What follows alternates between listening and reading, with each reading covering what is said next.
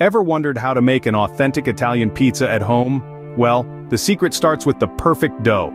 The foundation of every great pizza, the dough is where it all begins. We're using 00 flour, a staple in Italian kitchens. Its fine texture gives us a crispy yet airy crust that's truly unbeatable.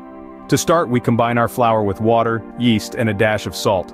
The magic really starts to happen when we begin kneading. This process develops the gluten, giving our dough its elasticity and strength. It's a workout for sure, but about 10 minutes of kneading will get us there. Once our dough is smooth and stretchy, it's time to let it rest. This resting period allows the yeast to ferment, creating that delicious flavor we all love in pizza crust. Now, while our dough is resting, it's the perfect time to create our classic Italian sauce. The heart of any pizza is its sauce, and for an authentic Italian pizza, we need a simple yet flavorful tomato sauce.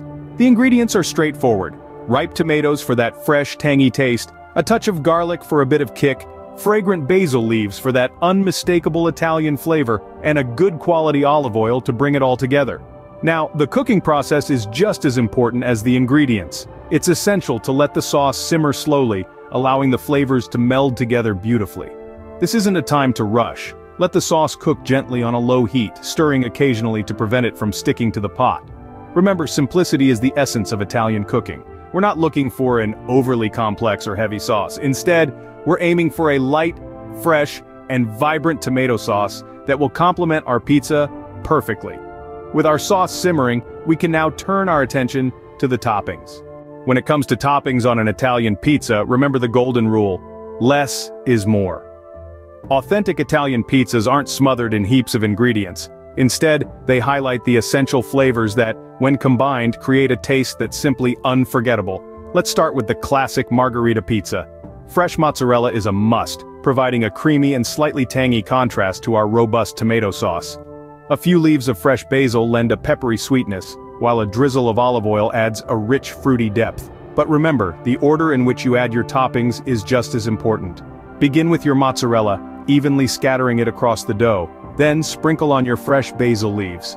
A final flourish of olive oil right before baking ensures that all the flavors meld together beautifully in the heat of the oven. Now that our toppings are ready, it's time to roll out our dough and assemble our pizza.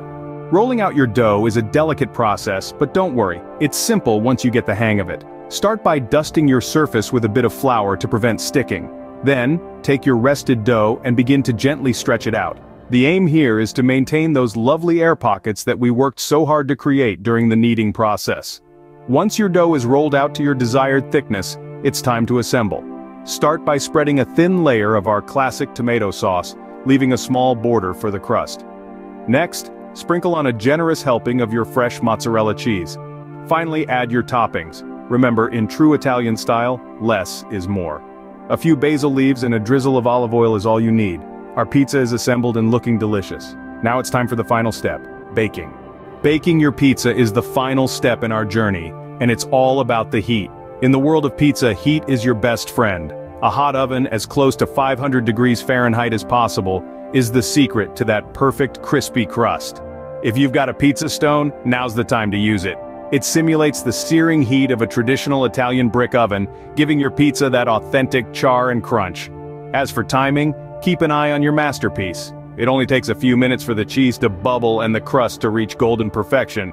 Remember, every oven is unique, so your baking time may vary slightly. And just like that, you've crafted an authentic Italian pizza right in your own kitchen. A testament to the simplicity and elegance of Italian cuisine, and the magic of baking. Now, it's time to slice, serve, and savor. Buon appetito!